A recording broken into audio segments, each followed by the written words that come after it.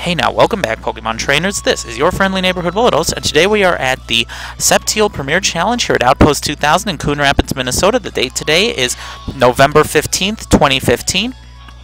We are in the top two matchup in this Premier Challenge. On the top of your screen is going to be Liebersbach. Sorry, Aaron's on the bottom.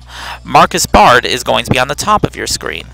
Aaron won the last battle basically by just overpowering Marcus's team. So they bring their 6 Pokemon, and they choose 4 of those 6 to bring into battle. Marcus is going to have to change up something drastically between the last battle and this one to try and overcome Aaron's powerful team. Aaron's going to start out this battle with a Politoed and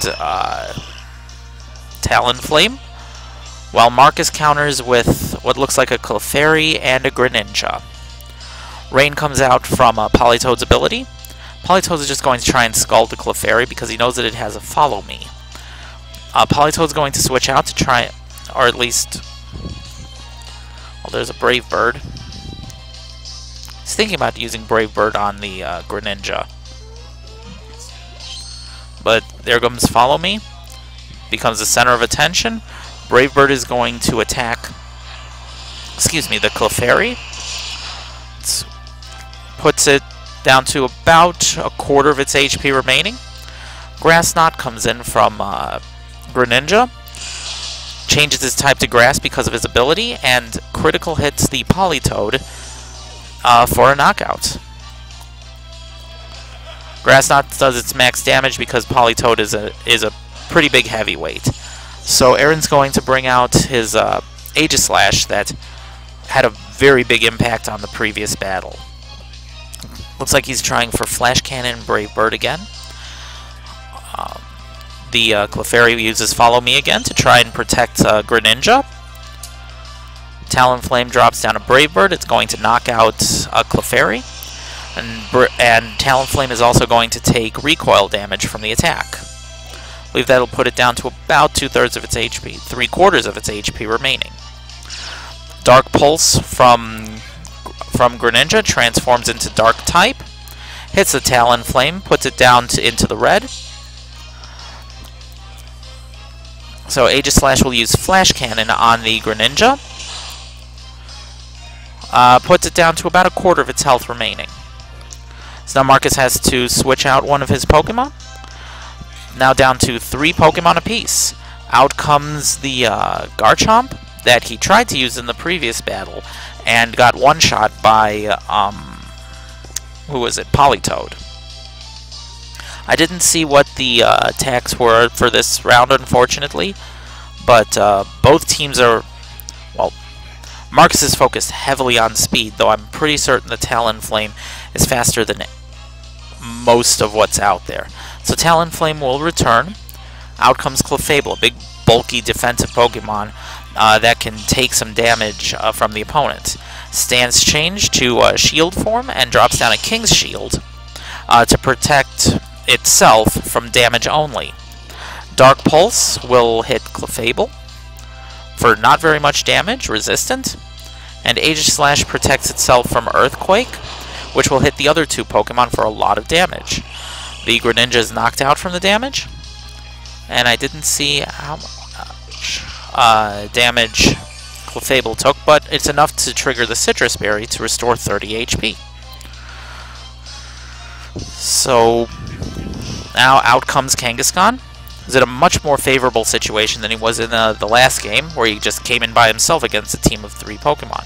Got a Wide Guard coming, and it looks like we're trying for a Moonblast against that Garchomp. He's really afraid of what that Garchomp can do. I would be too. It's a very powerful Pokemon.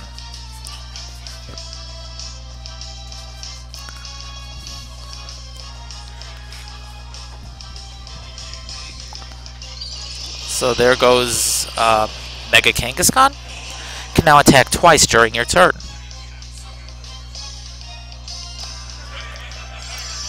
And the Kangaskhan uses Protect.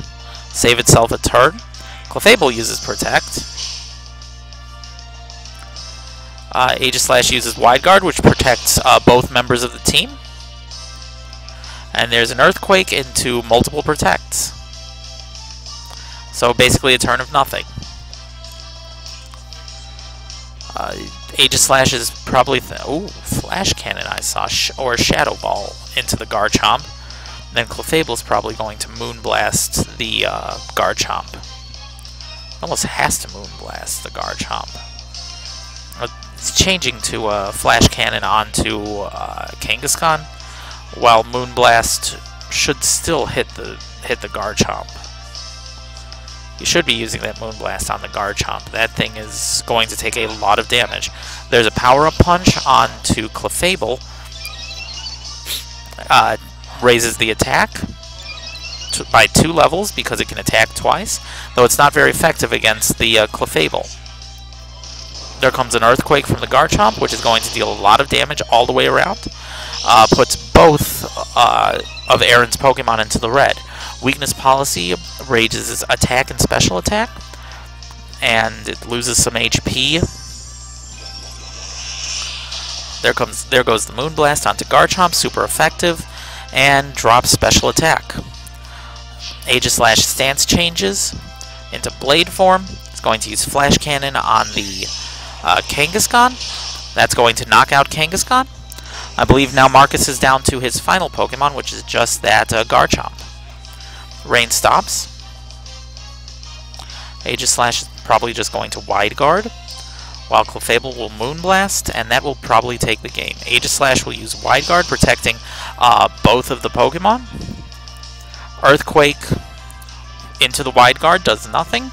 Moonblast onto Garchomp will knock it out, and Aaron will take this game with, I believe, either 2 or 3 Pokemon remaining to none.